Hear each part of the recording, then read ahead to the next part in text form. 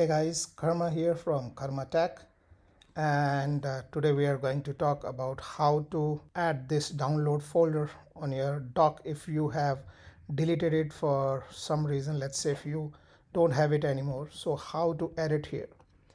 It's very simple for some people, but some people have asked this question, so it's very simple.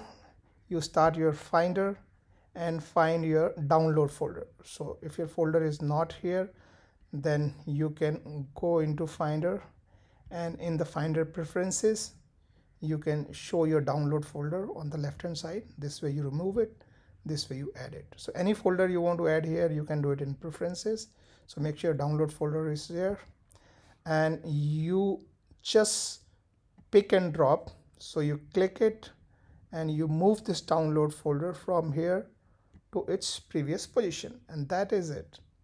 Your download folder is available here again. So whenever you download something, your folder is available to you. You can do some kind of changes here. For example, you can select the date added.